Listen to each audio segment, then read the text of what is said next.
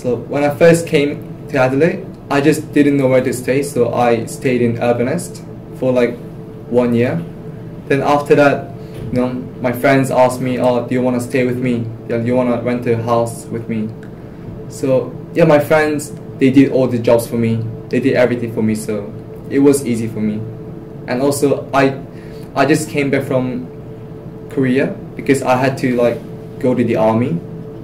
Yeah, and I didn't know where to stay as well. And one of my friends, he told me there's a spare room in his house. So yeah, it was really easy for me to find my accommodation. I don't think it was that hard to source an accommodation because it was pretty much there. Just search Adelaide student accommodations. It's everywhere. There's a Tira and Unilodge as well. I think the difficult part for me was choosing which one would suit me the best and which one would be close to the uni or which location will get me the accessibility to Rundle Mall, to Chinatown, yeah, and also the safety as well is what I considered. Accommodation wise, it wasn't really hard for me because the first thing I thought was I'm really new here, so I might just as well just get a university accommodation. I think it's hard to find a good accommodation because when I first came here, luckily there's a Urbanist, it's a brand new accommodation, the Urbanist in North Terrace.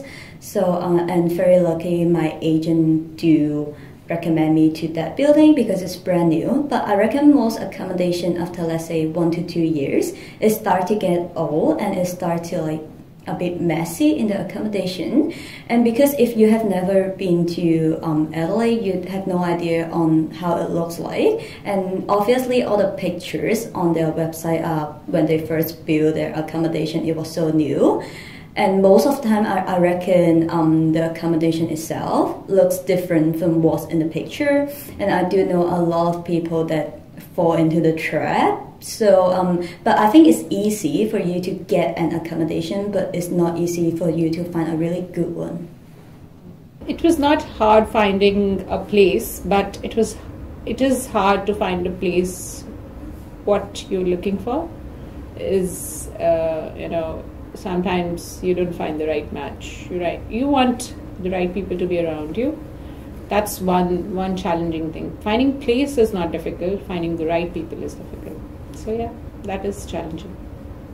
And would you say you prefer, I guess, living alone or living with people? Especially now that I guess you've, whilst you've been in Adelaide, you've just been living with others. Would you say you prefer just having your own company when you come home?